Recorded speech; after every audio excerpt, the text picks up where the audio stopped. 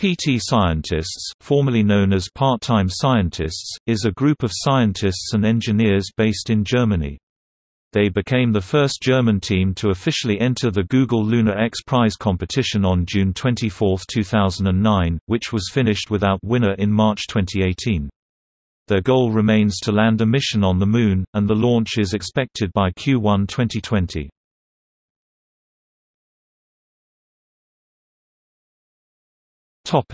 PTScientists GmbH. PTScientists GmbH is the company representing the team. The company opened offices in Berlin-Mahlsdorf in 2015. It is selling Payload on the Moon mission to individuals, organizations and companies. The cost for 1 kilogram of payload is between €700,000 and €800,000.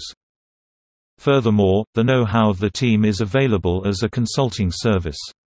The European Space Agency is currently studying 6 private companies, including PTScientists, to work on potential ISRU payload delivery to the Moon surface by 2025. An additional source of income are merchandising products for the Moon mission.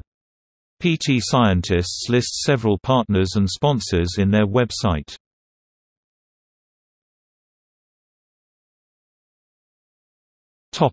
History.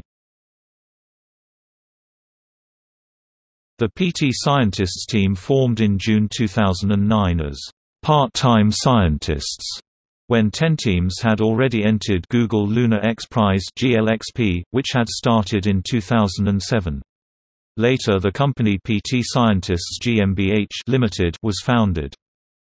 On August 22–23, 2009, the PTScientists presented their project at the Open Doors Day of the Federal Ministry for Education and Research. On December 28, 2009, the team presented their mission at the 26th Annual Chaos Communication Congress. In a 2-hour presentation, the team provided a detailed overview of all parts of the project.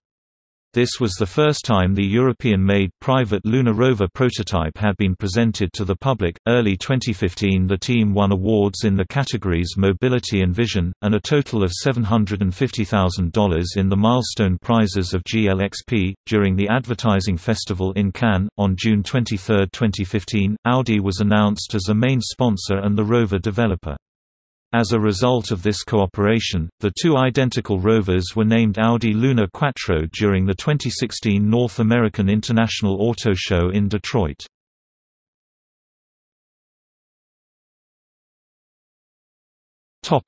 Demo mission to the Moon. In March 2017, the group announced that they planned to perform the world's first private moon landing with a mission they now simply call Mission to the Moon. A landing module called Autonomous Landing and Navigation Module (ALINA) will launch in 2020 on a Falcon 9 to the surface of the Moon. ALINA lander will deploy 2 lunar rovers, and none of the 3 spacecraft were designed to endure the long lunar night. The 3 spacecraft are technology demonstrators to showcase the lander's capabilities, including landing near the desired landing zone, roving, and real-time communication. By late 2016, PTScientists had secured agreements to deliver payloads from the US, Canada and Sweden, and only one payload from NASA Ames has been disclosed.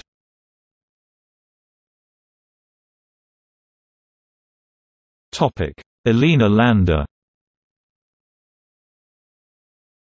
ALINA is a lunar lander with a launch mass of 1,250 kilograms (2,760 pounds) and a landing mass of about 320 kilograms (710 pounds).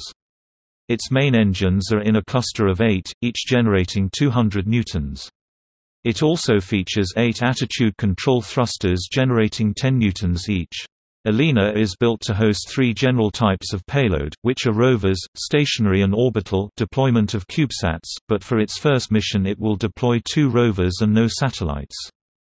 This mission aims to land 3 to 5 kilometers (1.9 to 3.1 miles) away from the Apollo 17 landing site in the Taurus-Littrow Lunar Valley, to search and video from a distance the lunar roving vehicle left there by NASA astronauts Eugene Cernan and Harrison Schmitt in 1972 during the Apollo 17 mission.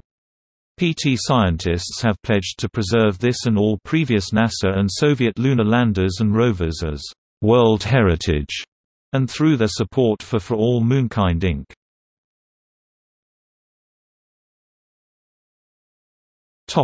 ALQ rovers. The Audi Luna Quattro (ALQ) rovers are being developed by German automobile manufacturer Audi. The prototype rover is called Asimov Jr. R3, while the two flight rovers are named Audi Luna Quattro (ALQ). The rovers feature four-wheel drive transmission where each wheel is able to pivot 360 degrees for special maneuvers, and their solar panel is able to tilt in the direction of the Sun for best power generation. The rover's projected maximum speed is 3.6 km per hour, 2.2 miles per hour, and they will carry two stereo cameras to acquire 3D images, mounted to a moving head at the front of the vehicle. ALINA lander will communicate with the rovers using technology based on Infineon chips, Nokia, and Vodafone's 4G LTE. In turn, the lander will communicate with Earth control using the European Space Operations Centre network.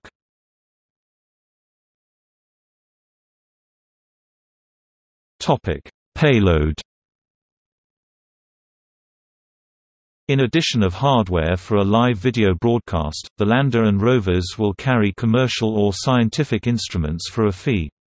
The lander, ALINA, has a capacity for 100 kg (220 pounds), including the two 30 kg rovers, and each rover has a capacity for 5 kg (11 pounds) payload. During its first mission, the lander will carry 3 customer payloads, including an experiment designed by NASA Ames, called Lunar Plant Growth Experiment (LPX).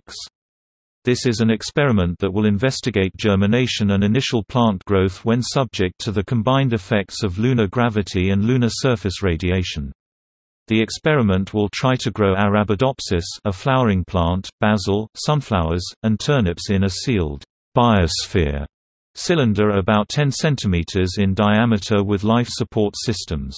A miniature camera will photograph any growth. Research in such closed ecological systems inform astrobiology and the development of biological life support systems for long-duration missions in space stations or space habitats for space farming.